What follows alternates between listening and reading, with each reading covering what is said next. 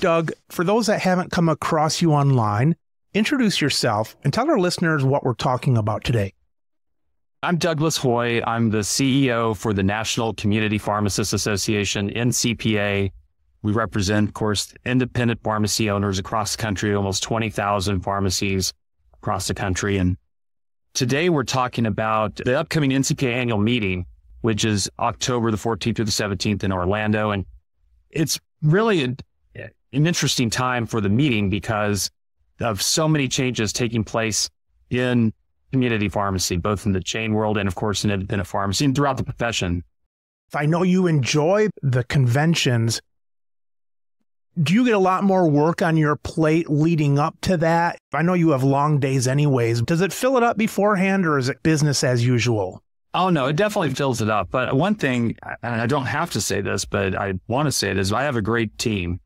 Yeah, it's busy for me, but the team that puts it together, from the logistics to the education programs, I mean, there's the exhibit hall. I mean, those folks are the ones who are really putting in the sweat. If you've ever pulled a meeting together of any size, whether it be for the local PTA or the Lions Club, you can appreciate how many unseen details go into a meeting for 100 people.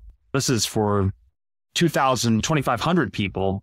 So you can just imagine all the logistics and details. And our team does a fantastic job of pulling all that together. Last year, I think, is when Lena Khan, FTC chairperson, came on the stage. Yes, that's right. Thinking back, Doug, when you talked to her a year ago, I know things run really slowly in Washington. A year later now, was it more than expected? Was it less than expected? So it was amazing to have the chair of the Federal Trade Commission come to an independent pharmacy meeting. The Federal Trade Commission has not been a friend of pharmacy for 3 decades, 4 decades, as long as I can remember. So to have the FTC chair fly halfway across the country for a 30, 40 minute interview to accept that invitation from us was pretty amazing. So we were thrilled to have her. I had people tell me afterwards that they were actually had tears in their eyes to hear her. Her job is to protect competition and consumers. And so it's not like she has some special affection for independent pharmacy. She has a special affection for protecting competition. And she's seen what PBMs have done to competition in the pharmacy space. And that's to hear a powerful government official acknowledge the one-sidedness of the relationship between PBMs and pharmacies and the harm to consumers, harm to business. That's what really a few people emotional in the audience. But to your question, as far as progress over the last year, I would say I'm always expecting more. The 6B study, that's the FTC study of PBMs that was announced about 15, 16 months ago. And we knew when that came out that those type of studies take 2 or 3 years. That said, I want to see the results tomorrow or yesterday. So those aren't out yet. And we understand, we've heard through the grapevine, we don't have this officially, that not surprisingly, the PBMs are dragging their feet and making it as difficult as possible for the FTC to get the documents they need. That's not official. That's just scuttlebutt, but not surprising. But one cool thing that has happened in the last year is just recently the FTC voted unanimously to disavow previous FTC statements supporting PBMs. And so even though we don't have the results of the study yet, that's a big deal. I can tell you there's a study that the FTC did, a report the FTC report did in 2005 or 6 that just says PBMs are wonderful and there's no conflict of interest with a PBM-owned mail-order pharmacy, which of course is ludicrous. Mm-hmm. But that's what the FTC came out with 17, 18 years ago. And that study's been cited by PBMs for 15 years, even though it's now, some kids have graduated from high school since that report came out.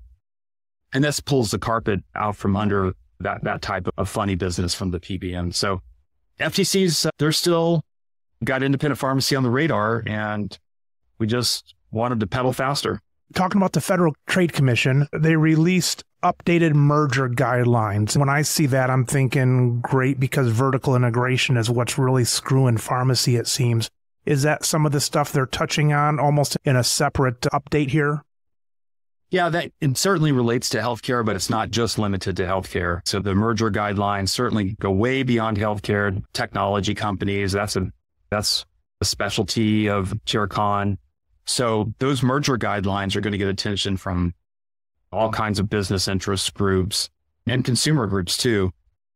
Mike, I think we're seeing, just talking about healthcare, which is the space that we know best, pharmacy best of all for sure, is that's the vertical integration in healthcare. Just in casual conversations I have, whether it be with family or friends outside my pharmacy bubble, the frustration people are having with vertically integrated healthcare, where they're confined, their doctors are basically handcuffed because they're now part of a system that doesn't allow them to do this or that. And so these merger guidelines, they're going to, again, attract a lot of attention. Big business is going to go nuts, probably saying they're terrible. We've taken a look at them. We'll obviously comment on them. We have commented on them as they were being prepared. And I was talking with our general counsel this morning, and we're overall pretty happy with the draft that the commission has come out with. I was talking to a guest recently, and they were saying that some of these PBMs, they make so much money in pharmacy that they're then able to have like a loss leader, some of their medical procedures, just like selling milk as a loss leader. And it really skews the competition when they're going to price something for a broker that will bring it to a corporation. When you've got different ways to make money in that vertical integration, it can really make others look bad. There's a reason why Cigna paid almost $70 billion for Express Scripts a few years ago. They didn't do it because they were a nonprofit charity. They did it because they're making big bucks, and they saw that they can ship funds from one pocket to the other, just like CVS Aetna does and United Optum. But that just because you're shifting money from one pocket to another doesn't mean you're lowering costs. In fact, you're probably increasing costs. So these merger guidelines, again, they're going to, I'm sure the U.S. Chamber of Commerce will be going ballistic and saying they're horrible and are going to increase costs. That's the line that PBMs use all the time. But something needs to be done. Just taking my pharmacy hat off, I think just as a consumer, because I think the vertical integration in healthcare is bad for patients and it's bad for taxpayers. So Doug, on PBMs, we've certainly talked in the past about all their tricks they're up to and so on. And I'm always thinking that when you've got the stakeholders and stockholders in these companies, they want a return year after year, which means that the PBMs get more aggressive and sneakier and all that kinds of stuff. I'm just going to go out on a limb and say there hasn't been much change in the desire or the attempts for the PBMs to be those things I mentioned, sneaky and opaque and all that kind of stuff. I'm assuming there's been no difference in what they've been trying to do. Yes, is the short answer. Some would point to Express Scripts and United Optum coming out this early summer, late spring with programs that ostensibly would be supportive for independent pharmacy, or at least that's what their announcements said. Yeah, hey, we're going to form an independent pharmacy advisory group. We're going to do this for rural pharmacies as long as they don't have a PSA. Oh, we will play ball with them. And NCPA's reaction to that has been actions will speak louder than words. And we found it interesting that these announcements of this independent pharmacy, quote unquote, love from these PBMs that have been pretty malicious to independent pharmacies for decades came at a time when the pressure on PBMs has never been higher. The PBM reform movement has never been stronger. At the same time, you got to start somewhere, but we remain very suspicious. We'll believe it when we see it. Frankly, I'd love to be proven wrong. I'd love for the PBMs to come out and actually have a bona fide business relationship with independent pharmacies versus the take it or leave it, shove it down your throat contracts that they've been using for the last 30 years. But yeah, I'll believe it when I see it. So business as usual for them, although the other things we're seeing in the market, the recent announcement from Blue Shield of California, where they're dropping CVS Health for everything but specialty, that has had some ripple effects. I did find it interesting that they kept CVS Specialty, which is the majority of pharmacy revenue, prescription drug revenue is in specialty. So I wonder if back in Woonsocket, how upset they were. Hey, we still have our specialty, but I think they were upset because their stock fell. A good dip. Yep. And so I think it could be the first shot across the bow if employers begin to seek alternatives to PBMs. Mike, one thing you mentioned a few minutes ago, brokers. And of course, I'm sure this caught brokers' attention. They're the other middleman that we don't talk about nearly as much. But I think that they are almost as much of a problem as the PBMs, these brokers that come in and recommend to employers, surprise, surprise, time and time again, the big three PBMs over and over again. There was a recent expose on the brokers that just in the last few months that I thought was very interesting, and maybe sunlight's the best disinfectant. And so we've seen that with PBMs. My hope would be we're going to start to see some of that sunlight on the brokers as well, because they also need reform in order to get the lowest cost for patients and the best care for patients. There needs to be reform of those middlemen as well. CVS might be enjoying that of not dealing with the 98% of the claims that don't have profit compared to the 2% of specialty that has like over 50% of the market or something like that. However, what you're saying, Doug, I think that people just read headlines. And so if corporate leaders can see that, at least it piques their interest to say, what's going on here? Yeah, I think that's been one of the biggest reasons for the momentum is just a lot of people, whether it be in the business community, whether it be in regulatory, the legislative communities, and somewhat in media, are talking about PBMs, and PBMs are raising costs. And I think to your point, if you're an employer, you don't know all the ins and outs. You certainly don't know the details, but you're thinking, I don't really know what's going on with my PBM, but I'm hearing all these stories about it. My broker always tells me to use fill in the blank with one of the big three.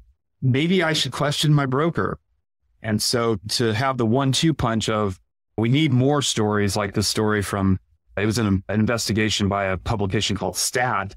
We need more information, more stories like that, so that when employers are saying, yeah, maybe my PBM is not actually looking out for me, they don't have a fiduciary responsibility to look out for me, maybe I should check out my broker too.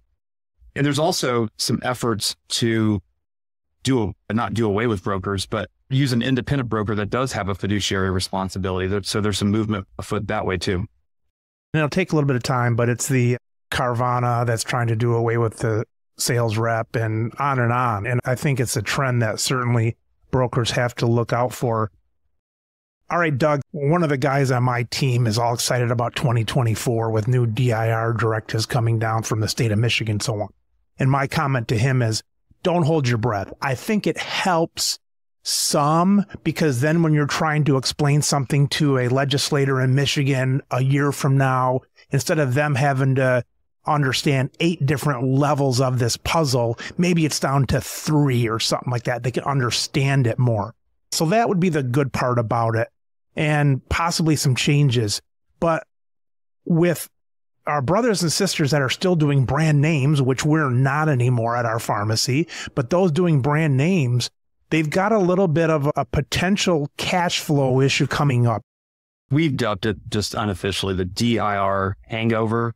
Other people call it DIR Armageddon. There's others, but this is a situation that pharmacies are looking at for the mostly first quarter, even the first half of the year of 2024, where DIR will come due. The DIR from the last quarter of 2023 will come due in the first half of 2024. At the same time, the lower reimbursement rates for Medicare will kick in starting January 1 of 2024. So you have a potential 1-2 punch. It's hopefully not net lower reimbursement, but that reimbursement in 2024 is there's no DIR. So it will look up front lower, but it's actually more true to what you're actually getting paid. But at the same time, you've got this bill coming in. We've been out there for months and months. We've had webinars. We do the education programming at 2 of the 3 big wholesalers. And we've certainly had programs just encouraging, advising members, having the Sykes family come in and talk about from an accounting standpoint, from a financial standpoint, steps to make. And I know the wholesalers have been doing some of the same, sounding the alarm of putting a little money aside, sometimes more than a little money aside. And it's actually one of the programs we'll have at the convention and in October is to help people prepare for this DIR hangover. It's something everyone needs to have on their mind, but it's going to impact some people more than others.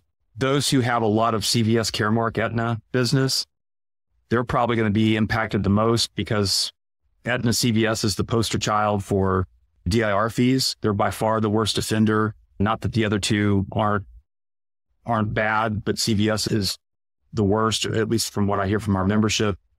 So if you have a huge book of business, and of course, they're part of that whole oligopoly. So there's a lot of our members who have a lot of Aetna CVS business. Those are the people who are some of the most vulnerable going into 2024. So hopefully they've already started to make preparations. Hopefully they're going to come to the annual meeting to hear from experts on what to do. And you get through the first half of 2024, and I think that could be some choppy seas. But after that, I don't know if there's ever smooth sailing in pharmacy, but certainly fewer tidal waves to upset the ship after that first 6 months. Doug, we both agree that action is better than words. What action have we seen from Congress in the last year? Have we seen anything from them, something we can hold on to? We've seen an amazing amount of action from Congress. Now, when we say action, I guess we need to define it that it's one thing to introduce legislation. It's a whole nother thing to pass legislation. Yeah, right. But there's been more PBM reform bills that have been introduced in the last 9 months than probably in the previous 9 years. It's been overwhelming. It's been gratifying to see because it's something NCPA has been working on for a couple of decades, and others have joined us along the way. We've appreciated them coming along and following our lead. There are at least a couple of bills. So PBM reform is important. We all want to see PBM reform because it's better for patients. But we also need reform that's going to result in predictable reimbursement. We need reform that's going to result in better reimbursement for pharmacies so we can continue to take care of patients. And there's a legislation in the House and legislation in the Senate that would reform Medicaid. So in Medicaid, it would be a NADAC plus a dispensing fee determined by the state.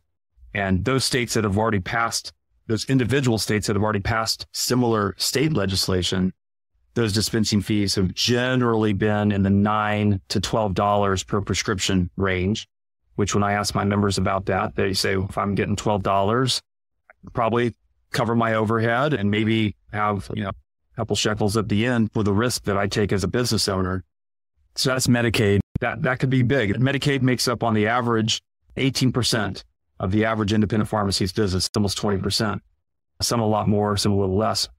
The other one is Medicare reform, which is the even bigger fish, because that's on average, 36% of the average independent's business is Medicare.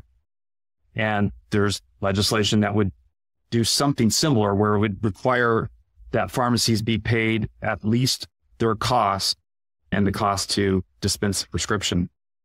So both of those, and there's also some legislation that would improve the quality metrics, which desperately need to be overhauled so that true quality is being paid for versus quality that is dependent on the doctor changing the prescription that the pharmacist has virtually no control over.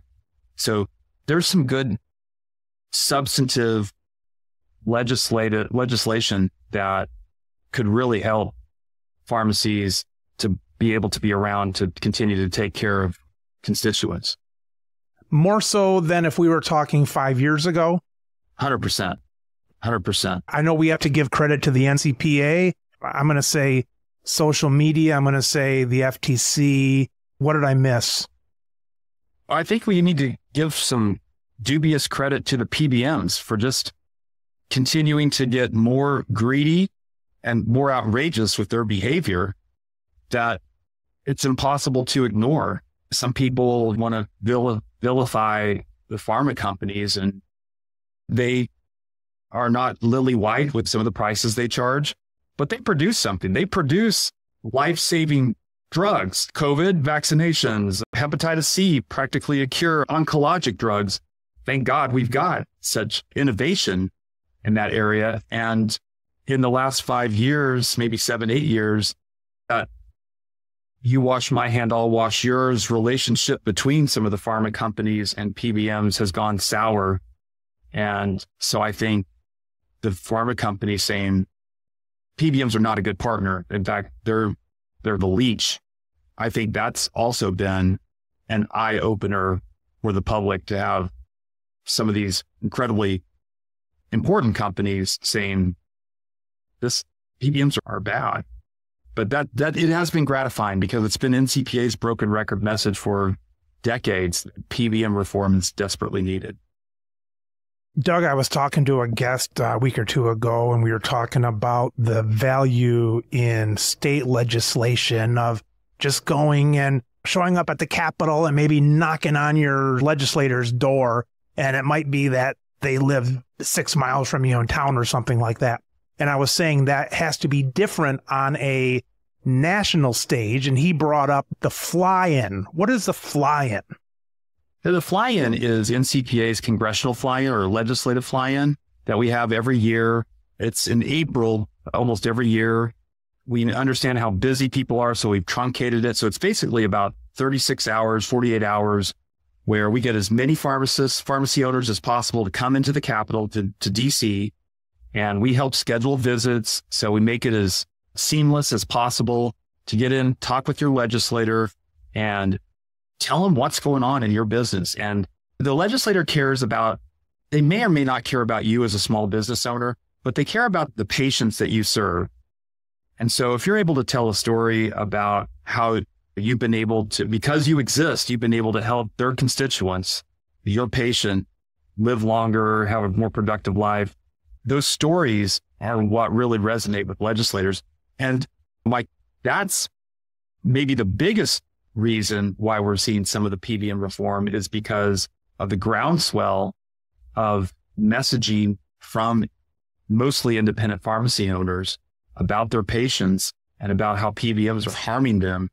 And that has to continue. Even if Medicaid reform, even if Medicare reform is passed, the pharmacy owners have to continue to tell the story about how PBMs are impacting them. But that may be the single biggest difference. The first NCPA fly-in was in 1968. So aside from a couple of COVID interrupted years, I think we were probably the first pharmacy group to have these fly-ins 57 years ago. We encourage people, we can never have enough people come to that meeting. So the more the merrier. And again, it's in April. In between, as I mentioned, we have our annual meeting in Orlando.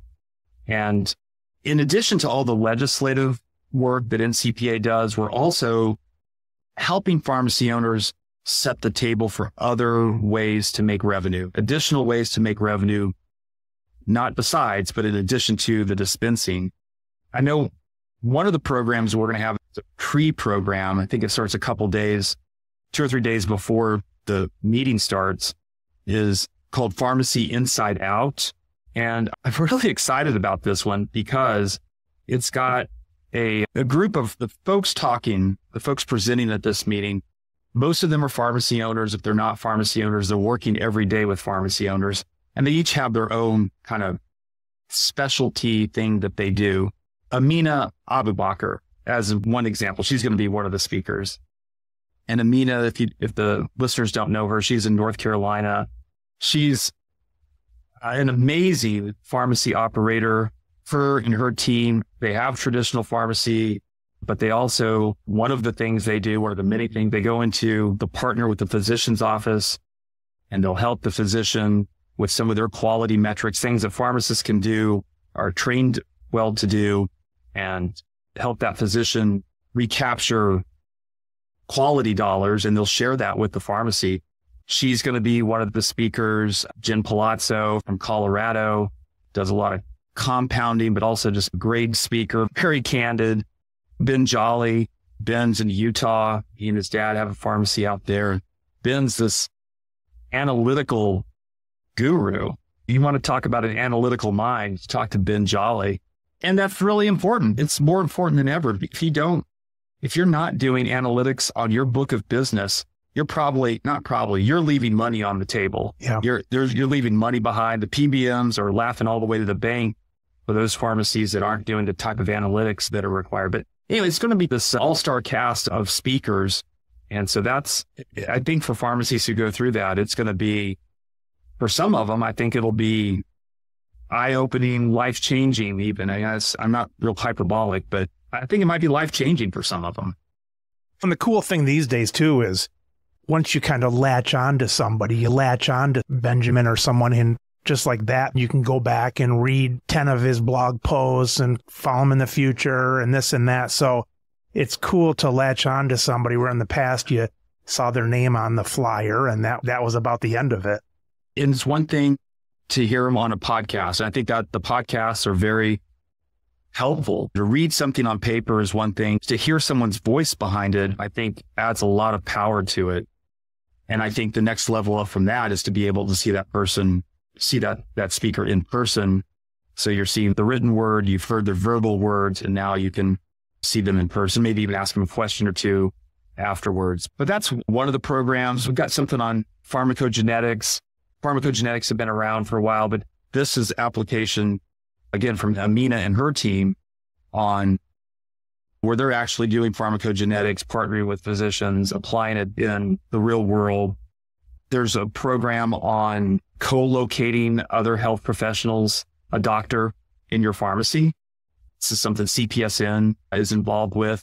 And so that those kind of partnerships have been around for a while, but here's something very structured and organized at a time when there's a greater need for primary care and primary care access than ever.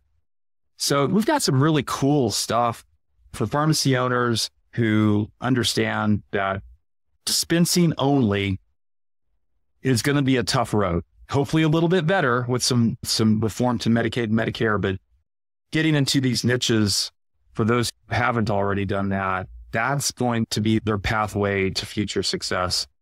As I mentioned, the team puts this together, run it by me a little bit. I have a little bit of input to it, but mostly they're putting it together. And I get, unless it's just something that I say absolutely no, which is almost never, I get excited when they come in and tell me about some of the different programs that we're going to be able to share with pharmacy owners. Because I get excited for what it can do for pharmacy owners. That's what excites me. And the thing about Amina, these aren't theories and then somebody who's trying to coach. She's really into this with all of her new buildings and all that stuff. And it's really going. That's one of the things. I would kill something that was ivory tower.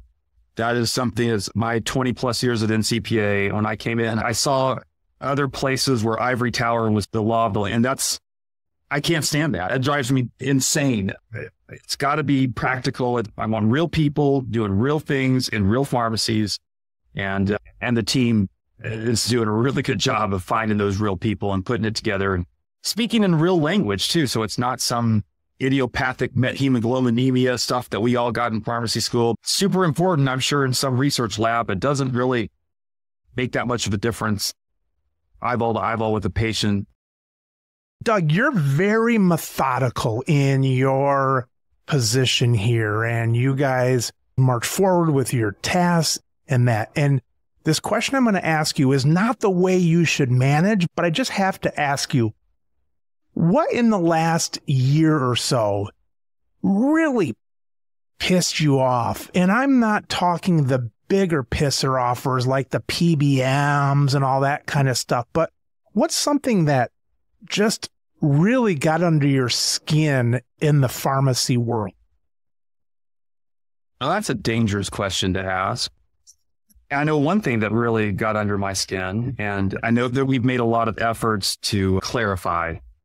The government came out with a program, they announced a program a few months ago for COVID, for people who are under or uninsured with COVID.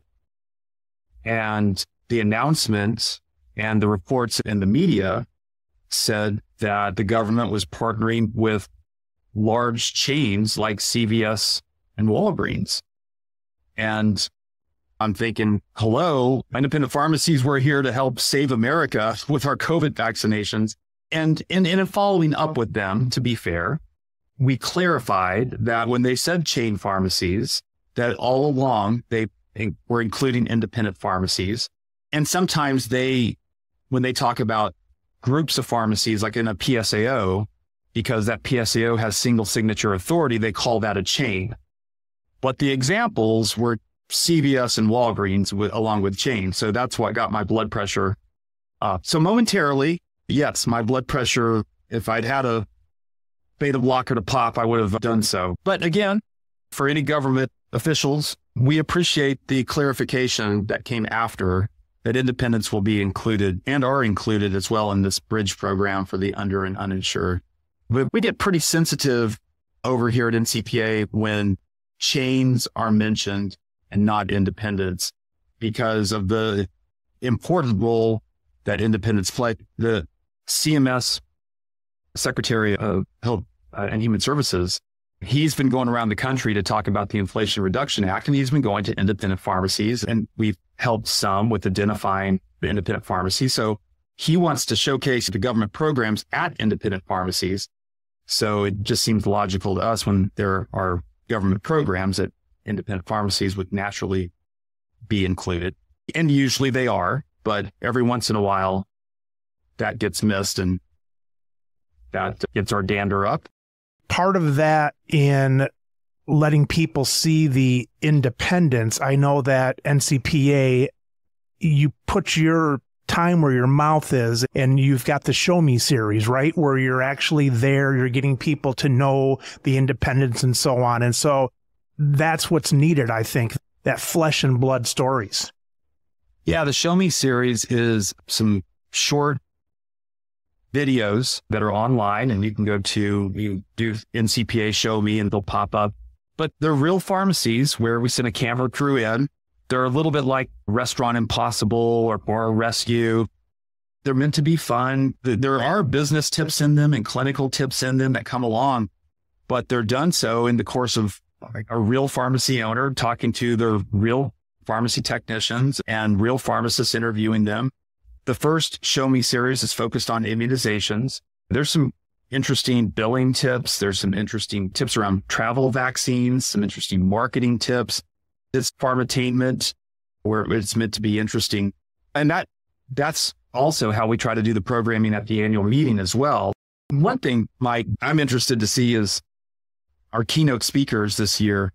One guy is named Peter Lovett, and he's this British cognitive psychologist who I've heard amazing things about him. I've not met him personally, not quite yet, but he's someone who believes in the importance of movement and the therapy of movement. So I think, and I don't know this, but I think he's going to have people out of their seats at the program. And it's certainly not Lena Khan, but I think people will be interested in that. And then the other speaker is a guy named Marty McCary, who's a physician.